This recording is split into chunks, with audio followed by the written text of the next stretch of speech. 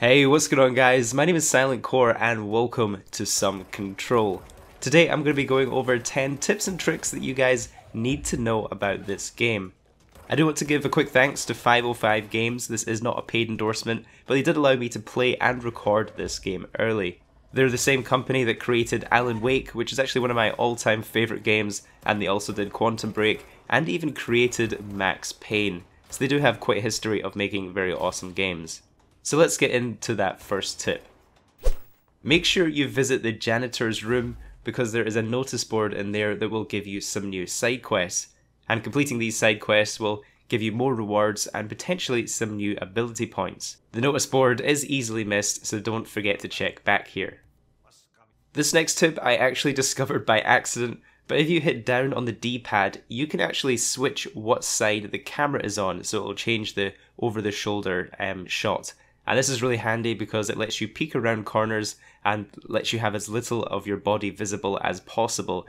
And you can change this at any time on the fly, so it's super handy when you're navigating around corridors.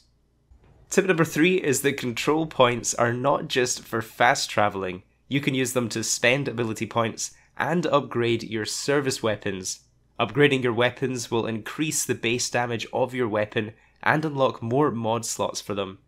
And these mod slots will attach additional mods to your weapons, increasing the effectiveness of it, so you can improve its reload speed or damage depending on what the mod is. So each additional mod slot that you unlock for your weapons is really going to help boost it.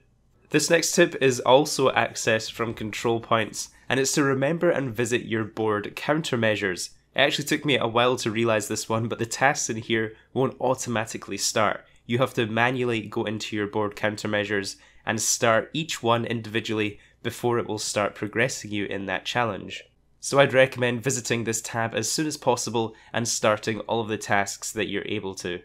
The first ones will be pretty easy, such as getting kills or getting kills with melee, and the more you complete, the more tasks that will become available with better rewards, and you can unlock some very easy rewards from completing these.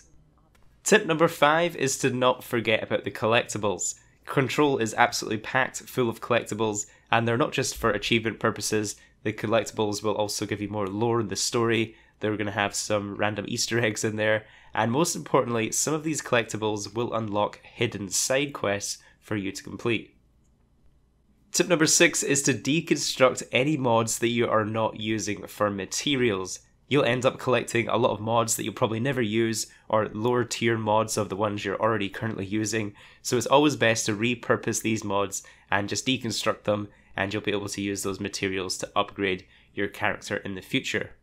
Next up is to focus on the health and throwing abilities in the skill tree. In my opinion, these are the two most useful uses for your ability cards. Health for obvious reasons, but the throw ability is very, very good when it's upgraded. As you invest more into your throw ability, you'll also be able to unlock other upgrades such as being able to throw enemies at each other. And just in general, you'll find yourself using the throw ability a lot more than you're using melee or blocking.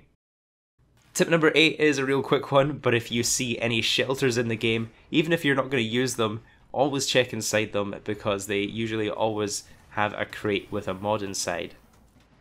Tip number 9 is to make use of the evade ability, and when you unlock this one, it's useful for a couple of different reasons. First of all, it is the most efficient way to travel around the game, so if you're needing to run through any long corridors, using the evade move will get you there very quickly. And second of all, evade is highly useful in gunfights. You can avoid enemy bullets, you can avoid enemy rockets when you're evading around, and you can also use it to strategically move into areas where you've taken out enemies and collect health from them. Because in Control there's actually no health regeneration, so you have to be really careful when you're in gunplay and actually moving into and progressing into areas where there are enemies you've been taking out so you can actually restore your health. So the evade maneuver is super handy to rush into that area, collect the health, and then you can use it to evade back out of there and quickly get back into your cover position. And that leaves me with the last tip for this video, and that is to use all of your weapons together. So don't just rely on one weapon type in combat, or you can get overwhelmed very, very quickly. So what you want to do is use your gun, empty the clip, Once your gun's empty and it's reloading, it has quite a long reload animation, so you want to switch to using your abilities, so you could use things like the force ability or your melee attack for any enemies up close.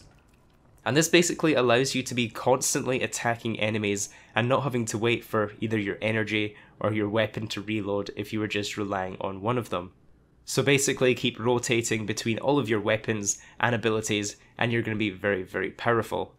So that brings me to the end of this video. I really hope these tips helped you guys out. If any of you have been playing Control and you've found any tips or tricks for yourself, feel free to leave them down in the comments and we can kind of use that area as an area to share tips if I missed any out in this video. Don't forget to leave a like on the video if you did enjoy, subscribe if you are new, and I'll see you guys in the next one.